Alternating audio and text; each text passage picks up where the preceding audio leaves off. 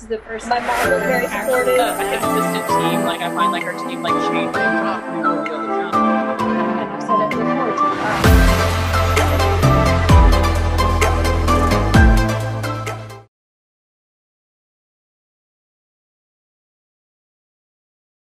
Well, welcome back to the Auto Body Source Live podcast.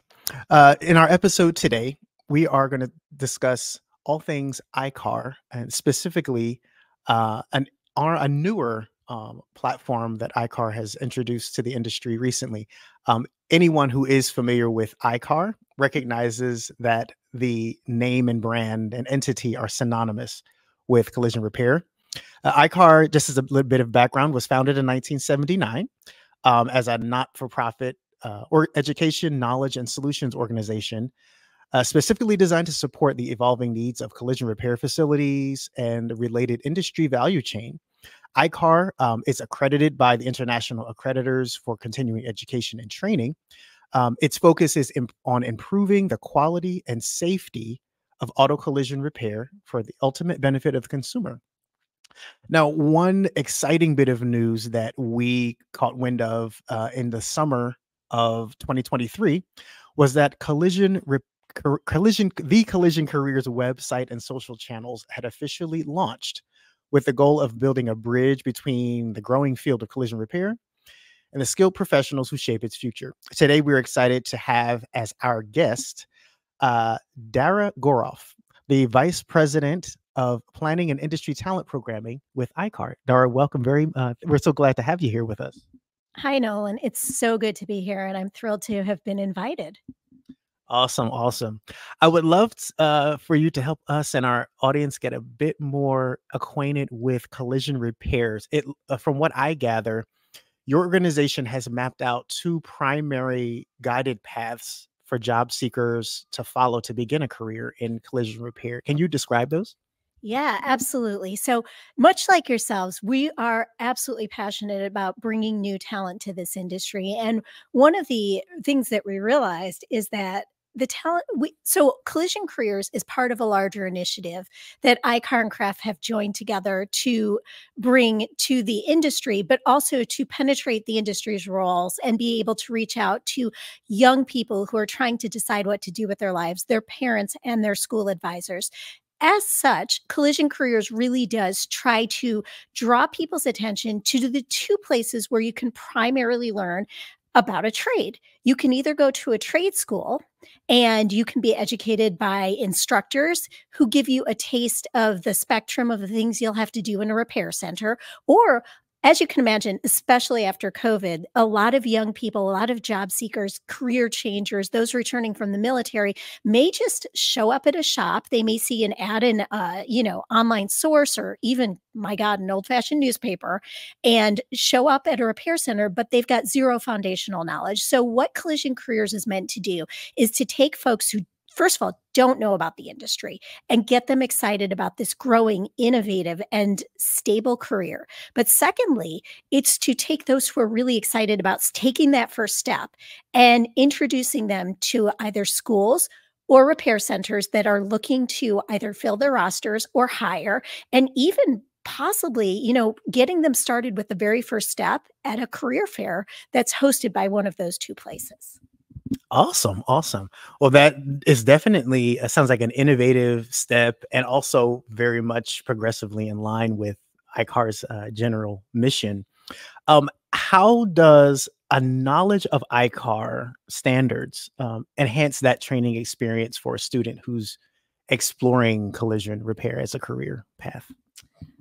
Well, as you may know, but maybe your audience doesn't know, one of the things that iCar is incredibly proud of is, with input from the industry, they've created what they call a knowledge and skills protocol, which basically sets the standard for every knowledge area and every skills area a person would need to be able to perform a safe, quality, complete repair like I said earlier, like you said earlier, for the benefit of the person who has that car, the driver. We want them back on the road safely. So within the walls of this protocol, we've identified different knowledge levels, pro level 1 through pro level 3, that a professional would need to have in order to continue building that foundational knowledge to fix cars right. And one of the things we're most proud of with both Collision Careers and the education that we're bringing to the table this year is we've taken 2 steps back, and we've realized that it's great to train those who are already professionals, but those just starting out in their career, whether it be at a school or a shop, need foundational knowledge with zero assumption that they've ever seen anything before. So we've added to the knowledge and skills protocol to address that very entry-level training. And with the idea of the I-CAR standards, we don't just have our educational programming, we also have resources available, whether it be through Collision Careers or our Repairability Technical Support blog, the Repairers Realms. It's almost like what we're doing right now, but it's a little bit like a talk show format where we address all of the innovative topics, all of the new technology topics, and all of the foundational topics needed to stay in line with what those OE standards are, our original equipment manufacturers, or as other people know them, the car makers. We want to be in line with their standards. We want to keep the repair procedures top of mind. And we want to take somebody from zero knowledge to the most professional level of knowledge and keep feeding them what they need to be able to address what we call the technical tsunami as cars get more and more complicated and become computers on wheels. Very definitely valuable. It's going on, I guess it's been 6 months now, or so, or a little bit past that. What's new for Collision Careers in 2024? Well, to take a step back, you mentioned that we launched in July, and we launched with both a website and social channels. Just to give you a little bit of foundational knowledge, of course, we launched with the bare bones of like, tell people about this career, tell people the roles in the collision repair shop, because you don't just join and, you know, you have to take out the garbage. You have to learn that there are things to do in a shop that run from, you can be a refinisher, you could be a structural technician, you could be an estimator, and there's tons and tons of other things. But at an entry level, there are 5 foundational pieces of knowledge.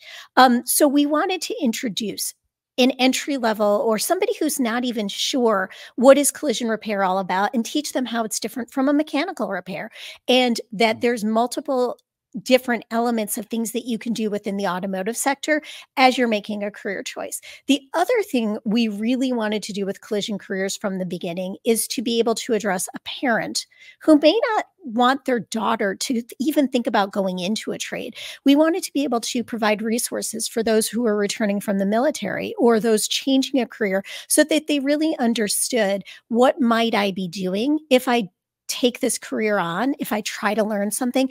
And the other thing we wanted to do is we wanted to create some certainty that not only is collision repair as an industry stable, hiring all the time, but growing, and not just growing as in there's a new shop here, there's a new shop there, or this large MSO acquired a bunch of shops and now they've grown, but growing in technical complexity. Because the idea that when you get to work in a trade, you don't use your mind is a myth that we want to bust. I mean, collision repairers are problem solving every day. So that was our first idea, was just get the content out there to overcome some of those myths, bust out some of those myths, and address an audience we maybe weren't able to reach. We're really proud of the fact that at SEMA, we were able to win a Global Media Award, which kind of told us we were headed in the right direction. And not only that, we achieved enough interest from those who are actively repairing vehicles. So the shops that came to SEMA and those who are adjacent to the industry, that we've had some social media takeovers, and we're starting to build our presence of industry influencers. What we're looking for in 2024 is to really grow the amount of content that we have, but we don't want to just grow it with I-CAR producing marketing content. We want to partner with those in the industry, those who are excited about the trades in general, and those who have a foothold with the younger generation, so that we can really start creating that buzz and that vibrancy and raising the profile of this industry. Because those of us inside the industry, we're excited about what we do. We love being part of the collision repair value chain. But there are a lot of people out there that would not even recommend that their friend or their daughter or their son even think about a career in the trades. and a career in automotive, and then a career in collision repair. So we want to reach everyone, and we want to start changing hearts and minds.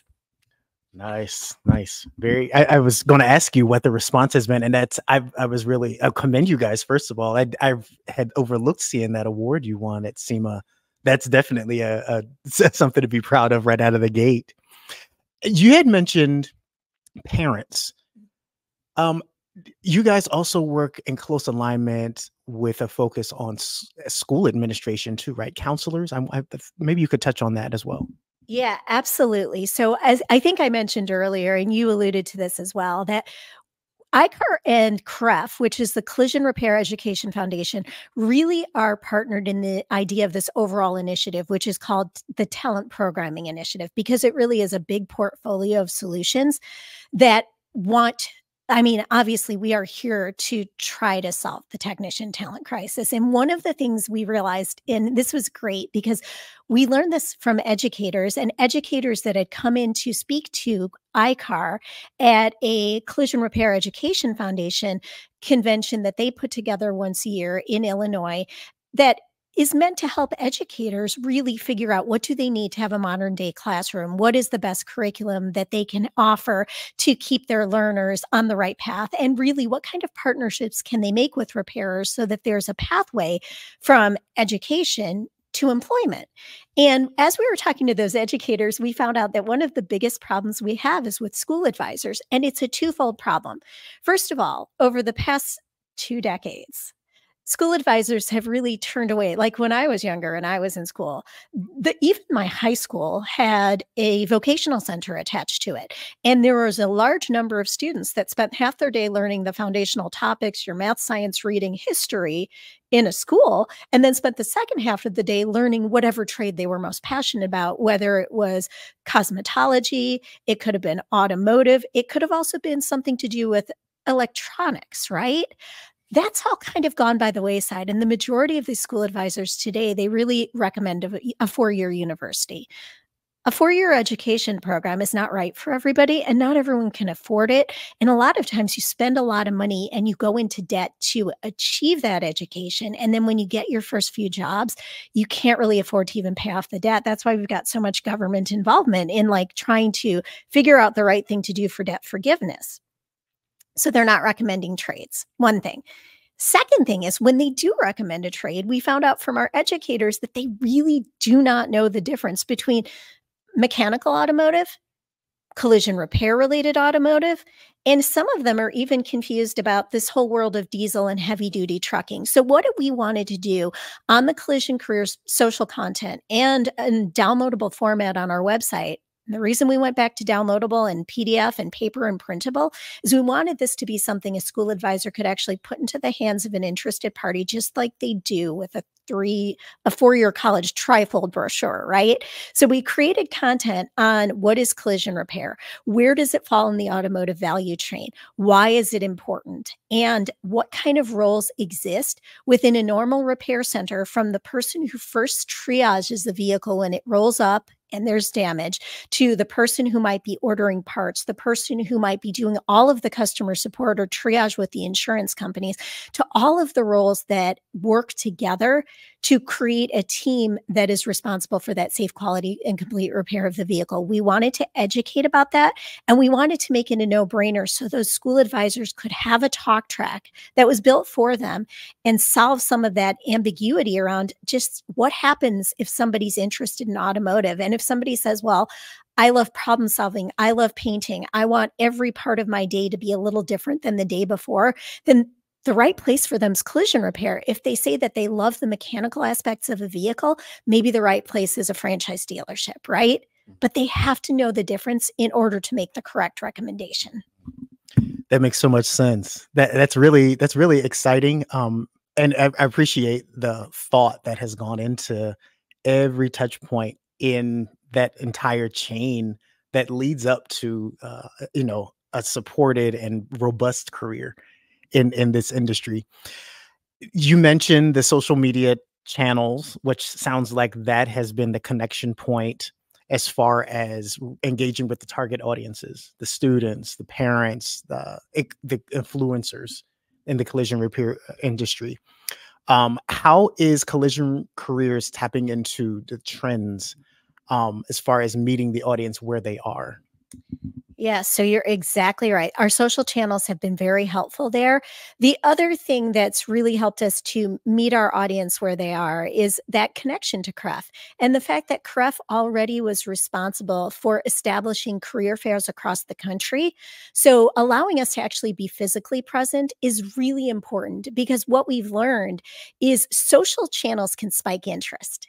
And being able to be present on a YouTube or a Pinterest or an Instagram is great, but making a personal connection is also a way to change a heart and mind that you really don't want to let go of. The other thing is we are growing in our sponsorship and our presence at Skills USA so that we can be there where those who are already coaching and educating and influencing on the trades are. And then, like I said, one of the things that we're most excited about in 2024 is growing our partnership coalition so that we not only with iCar and CREF, but spread out through those who are already engaging in their communities, who already have robust channels, we can take advantage of the messages that they're already sending and the audience they already have to really spread the word. Because the problem for the collision repair industry and actually for the trades is significant. We've done some research on our own and we've realized that if you just look at the overall trades in the United States, we've got millions of open positions and positions where within a couple of years because of retirement, they're not open right now, but they're going to need to backfill staff that is getting older. On the collision repair industry, I've heard statistics that range somewhere between a need for 60,000 technicians, but if you look 5 years out, it's 100,000. And we're competing with all of those trades out there to, like I said earlier, win these hearts, win these minds, to educate and to create interest. And we're never going to be able to do it on our own, which is why, like I said, partnership is key for us this year and really meeting people. Like if you've already given your mind space, like you're a young person and you've devoted a couple hours a day or a week to gaming, we want to be present advertising inside of a game. If you're listening to YouTube or you're watching YouTube for your content, whether it be streaming a TV show or actually watching somebody who you're already interested in talk about something they're passionate about, we want to be present there. And we want to keep growing the cycle of not just we being iCar, CREF, Collision Careers, but the partners in this industry like yourselves, IAMG, who are already doing some of this great work and already have following. That's awesome. That's awesome. And you answered my question I also had in the back of my mind. You mentioned in the US, this is a national initiative. Are there specific target markets that you guys are aiming for? Well, so it is interesting because this is absolutely a national problem and it's absolutely a national initiative. How we solve the problem in a rural area that may not even be close to a trade school might be different than how we solve the problem together in an urban area where schools and shops are really close together and they can be partnered to make sure that a learner, as they're learning in a school, gets to see or feel or touch real experience in a shop. But we did start small. So one of the things that we did shortly after SEMA is we had targeted campaigns in 5 major areas in the United States where we already knew there were iCar Gold Class shops, which meant that those shops were committed to a lifetime of learning and keeping modern day equipment and training and technologies in their shop. And also where we knew that there were very viable educators. So whether it be a high school with a great VOTEC program or a CTE school, we wanted to start in those areas because we wanted to see how effective we'd be driving interest in, the good old marketing word of driving conversion.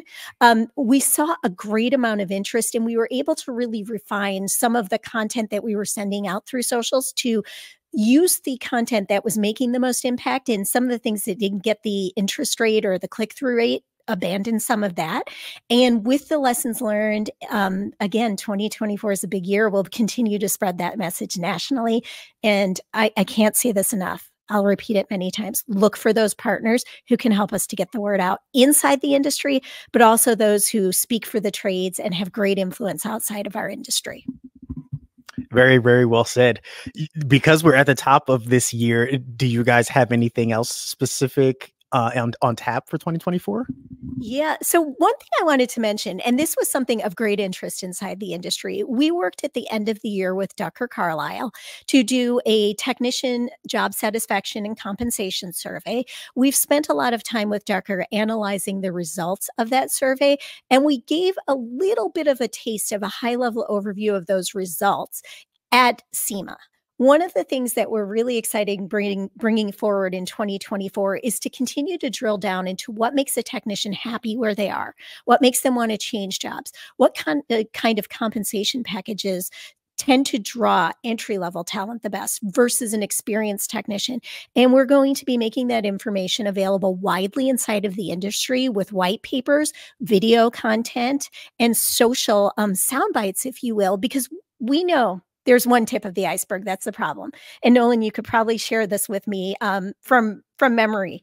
Bring people into the industry, attract them and get them excited. But there's another tip of that spear, if you will, and that's how do we keep them in the industry once we've brought them in? Is it increased training? Is it a fantastic shop culture? Is it benefits? So inside of Collision Careers, and with also some of the education we will be providing to our shops is the idea of how do we help make this an industry of choice? How do we help you to become an employer of choice? Do young people have different expectations as far as benefit packages, paid time off than people who joined the industry maybe 3 decades ago? I think the answer is yes. And we want to make sure that none of us are going into this blind. So we want to attract, we want to train or help with the curriculum that guides that training. We want to retain through mentorship and, if you will, people operations best practices so that not only do we bring new talent to the industry, but we keep them here not just for 18 months, which is the norm right now. If they graduate a trade school and they go into collisions as a career, 18 months is about the norm, but we want them here for a lifetime. We want those who come in as entry levels progressing through their career so that there someday might be a shop owner. They might someday be working for an OEM, guiding their collision repair procedures. They may someday be working for an insurance company, leading a claims department, because honestly, the career paths that branch out of this career are endless. And we need to tell that story too. Dara, thank you very, very much for spending time with us today. For our audience, the website is collisioncareers.com, founded and driven by iCar. And Dara is Vice President of Planning and Industry Talent Programming. Dara, we are very excited and pleased to be partnering with you on this, getting this word out. And we're excited to see what you guys have on tap for this year. Thank you again for joining us. It's been a pleasure, Nolan, and I can't thank you enough for having me. I can't thank IAMG enough for being passionate about, like us, attracting talent to this industry and bringing great content. I mean, I've listened to some of your other podcasts and watched some of your YouTube channel, and the content that you're bringing to get people excited about the potential and the growth and the innovation inside of this industry is exactly the message we need to send together.